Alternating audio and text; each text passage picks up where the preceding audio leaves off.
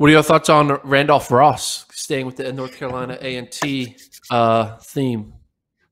Okay, so Randolph Ross, and I don't know if I'm ranking these in order in which they'll make. I don't think we are. We're not ranking them in order of which they'll make the team. But Randolph Ross, 43.85, bursts onto the scene with that run.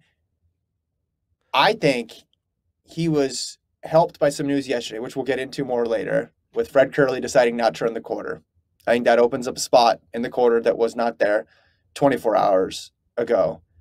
And you just look at the margin that he won by. You look at the fact that he closed as well as he did. I mean, do you have three guys in front of him right now? I mean, you have Norman. I don't. But it's hard to find. It's hard to find two other guys for sure that are ahead of him. Think let's bring up Ross's Tifers to kind of see if this 43.8. Obviously it's much better than any of his previous runs, but just seeing how he kind of competes. I'm gonna bring up Randolph Ross's Twitter. Bring up his Tifers. So you look at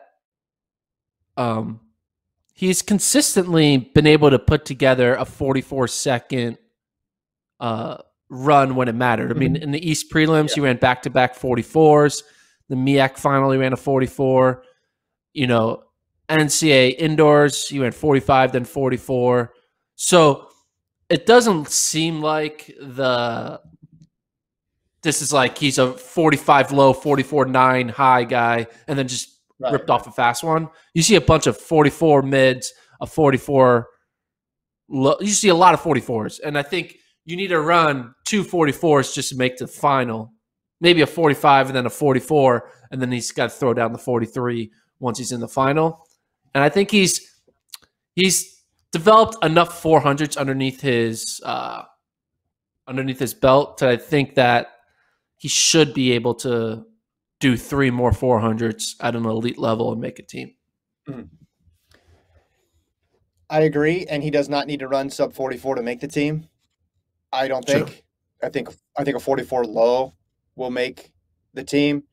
He's 20 years old. It feels like every Olympic cycle you have at least one 19 or 20-year-old in the 400 who makes the team. Like there's always a role to be filled in the 400 by a collegian.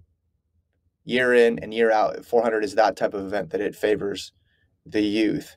And Ross peaking at the right time. I do think there's some room for some other guys from the college season to squeak in there. We'll talk about that more later when I talk about the non-winners who I think could make the team. But Ross, great position right now going into the trials.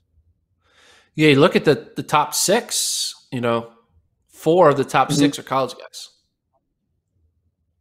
Yeah, and now with no Kerley, it's not even like the guy hanging out at number 7 there. Yeah, you could expect to be in there. But yeah, someone like Cherry, you can't discount. Norwood, the veterans will be ready to go. But yeah, if he runs 44 low, it's just the math is gonna put him on the team at that point. Yeah. The next